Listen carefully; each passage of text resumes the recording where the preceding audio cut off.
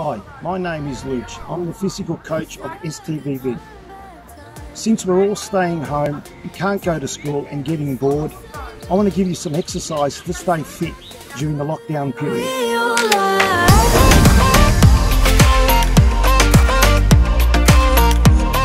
Hi, it's Luch again.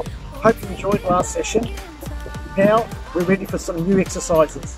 Let's start. Now, there'll be a 3-minute run with a 1-minute walk. You do it 5 times. Enjoy. Okay, our first exercise will be sit-ups.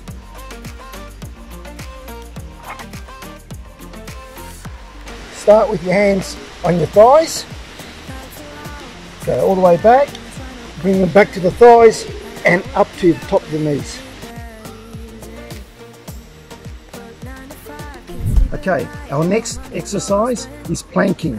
I'll show you 3 ways of planking. We'll start with the hardest one, with the elbows, and you hold for 30 seconds.